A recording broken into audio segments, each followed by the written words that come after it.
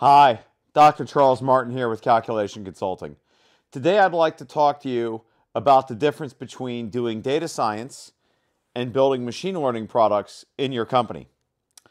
A lot of companies today have collected an enormous amount of data. They've been putting data into Hadoop. They've been trying to get things working in Spark. They have data running in Amazon Redshift or Google BigQuery. They've spent a lot of money doing this, a lot of resources, and now they would like to begin getting some ROI on that data. And a question arises. What is the difference between building a machine learning product and hiring and doing data science? When you build a machine learning product, the goal is to put something into production that can make predictions. And it's the job of the machine learning engineer, machine learning scientist, to develop models that can make those predictions. Let me give you an example. Let's suppose you're building a model to try to predict how much you should charge for an Airbnb apartment. Maybe you own a bunch of apartments, or maybe you have a website and you're trying to provide pricing for other people with apartments, and you would like to be able to predict the price of an apartment in a given neighborhood. It's the job of the machine learning scientist to figure out what are the features that go in that model that can predict the price. And they work typically with the product manager and the engineering team to get this product built and running in production. It looks something like you go to Hadoop, you pull your data out, you put it into Python, you run a model, you ask, do I have the features, do I not have the features, am I getting good predictions? You go back to the data science engineering team. You say to the data engineers, I need more features. I need different features. They build you the features. You try the model again. Maybe it works pretty well. You then say, okay, we're ready to put this model in production. You put the model in production and you build a predictor.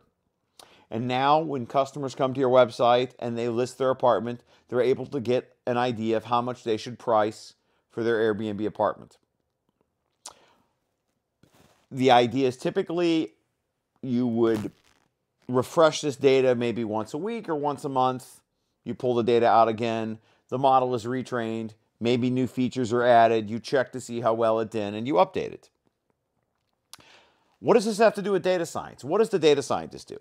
Well, you might ask yourself, well, what is it that's causing a particular apartment to have a very low price or a very high price? And you might know, for example, that this apartment's in a very crime-ridden neighborhood.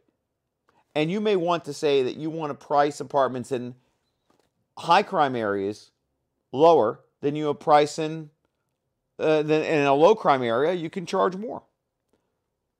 And the job of the data scientist is to ask these questions and figure it out. Well, how is this different than the model? Now let's think about what the example might be. Suppose the machine learning engineer discovers that a really good predictor for housing price is the number of trees in a neighborhood. It turns out that the more trees there are in a neighborhood, the higher you can charge for an apartment. This just seems to be how it is. And they can discover this by, say, going to Google Maps and downloading an image of the zip code, putting it into an Amazon API that can count the number of trees, or maybe just counting the number of green pixels in the image and using that to predict price.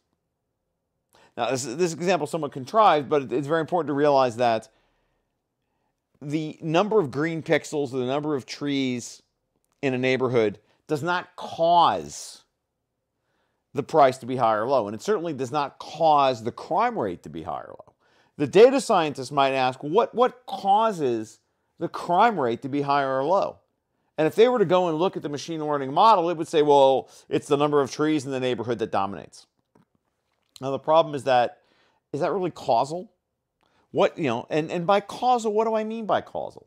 I mean, what could you do as an apartment owner? Do you think, well, I'll just plant more trees, and by planting more trees, I can charge more for my apartment that I'm renting? Well, maybe. But if you're really worried about crime rate, then you would ask yourself, what are the things I could do to affect the crime. Well, obviously, planting more trees in a neighborhood is not going to cause the crime rate to go up or down. You have to give people jobs. That's what causes crime rates to go up or down, because crime rates are typically thought of being related to income. But you cannot really input income into your model. So the difference is that in a machine learning system, you're building models that make predictions. Why these predictions work, is not necessarily causal. And you might say to yourself, well, I have this black box model and it just makes predictions, and we're fine with that. You might then say to yourself, well, what I want is a white box model that I can look inside. But even if you look inside the model, you might not be able to make any changes. The features that the model generates may not make any comments. They may have no commonsensical idea of this is what causes the model. So a data scientist is someone who asks questions. They're a scientist. They design experiments. And they ask questions. Why does something happen? What caused something to happen? What can we do to change the outcome? What are the things we can do to increase revenue, to keep more customers, and so on? So the difference between doing data science and building machine learning products is that the machine learning engineer is going to build a model that makes good predictions. The data scientist is going to ask questions. Why did something happen? How can we change it? And they're going to design experiments to test the scientific hypotheses that they have. I hope this was helpful, and I look forward to seeing your comments, which I'll try to respond to on the channel. Thanks for watching.